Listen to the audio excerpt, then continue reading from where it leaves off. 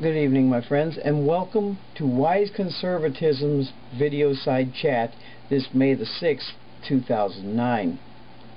One of the things that I've been hearing lately, and it really bothers me, is that the Democrat Party and the liberal left in this country seem to think the Republican Party is dead. Also seems to me that they thought the same thing just before Reagan took over the White House and conservatism swept this whole nation. What the Democrats do not seem to realize here is that their agenda for this country is not the right agenda for this country. Liberalism, the way they're showing it to this nation right now, is nothing more than socialism personified. Karl Marx would be proud. We have a socialist in the White House now, and he is doing everything he can to put future generations at risk, putting them in such debt that they will never see the light of day of it. He is stealing from future generations to get what he wants today. And everybody seems to think there is nothing we can do about it. The problem is, there is. We can't get rid of what he has already spent and what Bush spent before him. That's already there. We already owe that. Our children already owe that, and their children already owe that, and possibly even farther down the line. But what we have to do is wake up and smell the coffee, because if we don't, and 2010 comes along and the Democrats hold their majority in the Senate, and the Congress, this country is in trouble. We are in trouble now. But nobody seems to realize what is going on.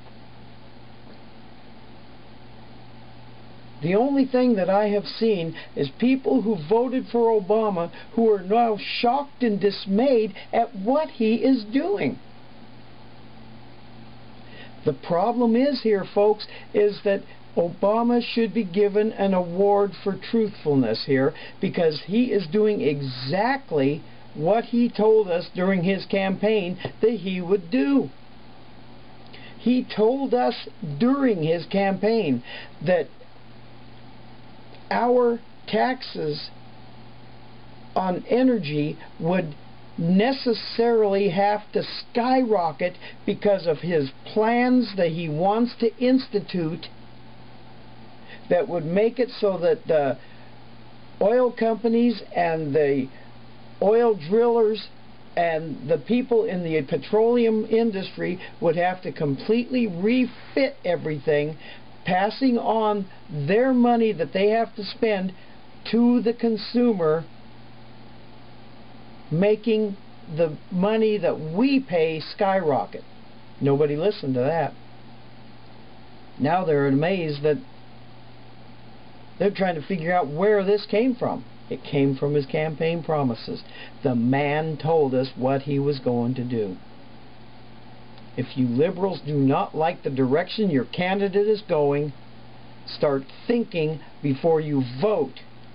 This last time you guys voted just on the specifics of his skin color and his mantra chant of change. He didn't tell us anything about what his change was going to be, except that it was going to be changed and that we were going to pay for it. Next time you want to vote, listen to what the candidates say. Then you won't be concerned when what they say is what they implement. Obama is doing nothing that he didn't say he was going to do in the first place. This is Wise Conservatism's Videoside chat for May the 6th of 2009. Have a good and blessed week, and God bless America, God bless our troops, and God bless every one of you out there. We are Americans. We need to stand up for what America stands for. Have a great day.